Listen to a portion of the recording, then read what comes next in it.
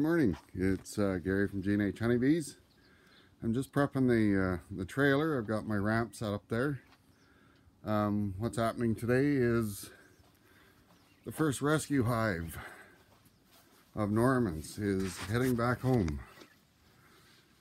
So we're going to get the hive off of the stand and we'll get it onto this two-wheel dolly and load her into the trailer and latch her down and take her down there.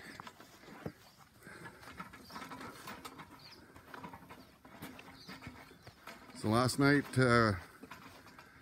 around dark we closed up the entrance so the bees couldn't get out, and I pulled the inspection strip out a little bit so that there's ventilation in the hive still.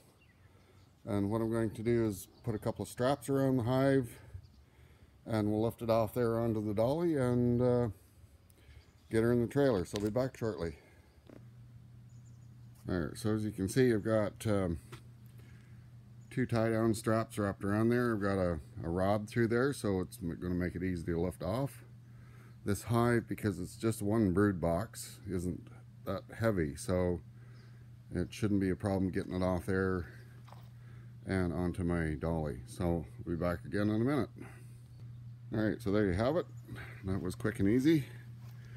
So we're just going to tilt this back. This box. Tilt this back.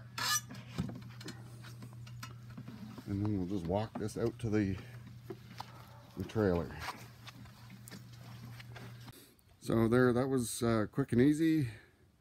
Just rolled them out to the trailer on the dolly, roll it right up the ramp. Got it set on the side there, and I'm going to strap it down to the sides of the trailer wall there, and then we'll be off on the road. Be back shortly. So there we have it. Just got it moved down. Yes. And it's set up on its stand here next to its other hives. So hopefully it'll do well here and be good to go for another year. Yep, so, and this is Norman here, so. Hi.